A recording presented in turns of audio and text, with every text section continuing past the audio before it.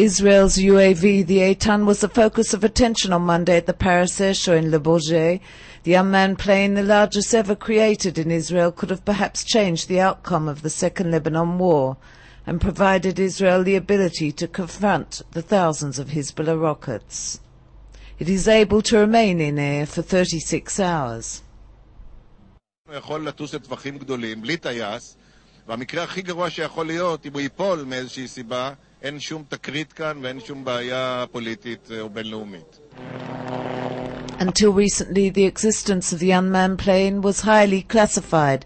Its first flight was carried out last summer when the Second Lebanon War began.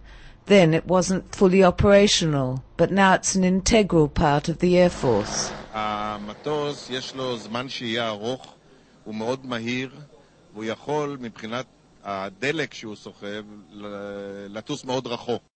While Israel aircraft industry's personnel are cautious, foreign media reports say the unmanned plane called Eitan in Israel and the Heron TP abroad can remain in the air surveying enemy territory for many hours, and on identifying a missile or rocket has the ability to destroy it while taking off.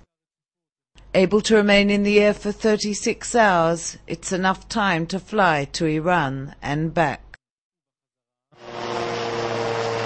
Had it been operational during the Second Lebanon War, experts say Israel's response to the Hezbollah attacks would have been far more effective.